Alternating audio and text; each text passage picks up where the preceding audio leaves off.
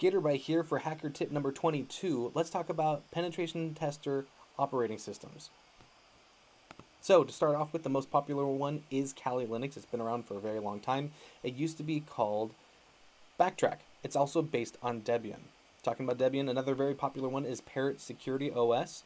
It's also based on Debian. It's also the operating system that you can go through and use on TryHackMe. Pretty easy to go through and get. If you're more interested in the software-defined radio side of the house or the Wi-Fi hacking, if you're looking for up-to-date drivers for the newest hardware, Pentoo is the place to go. It's based off of Gentoo. The community there is fantastic. If you jump into their Discord, you're having a couple of issues, or you're looking at getting some cutting-edge hardware support, they're great. If you are not familiar with Debian or you're not familiar with Gentoo, and you're more on the RPM-based side of the house, go check out the Fedora Security Lab spin. It's an excellent option if you're in the RPM side of the house. With that, comment below which ones that you're using.